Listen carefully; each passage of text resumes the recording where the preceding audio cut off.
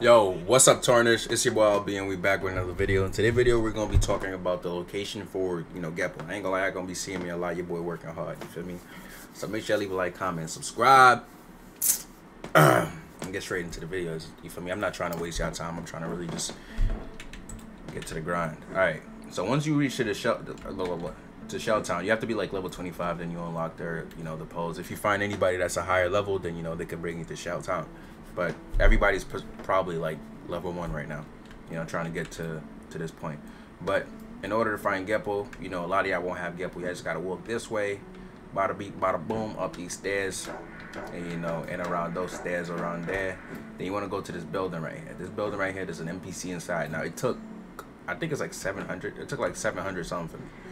700 something, if not 800. So that's how much it costs, around 800 to 700. But just go there with like 800 to be, just to be safe. And when you get here, you talk to this guy. It says Skywalk Trainer, and then once you talk to him, he takes your money. That's it. It's not like a quest, and then you have it unlocked. Bada beep, bada boom, bow. And that's it. All right. So make sure I brush your heads. Take care, and I'll catch y'all in the next video.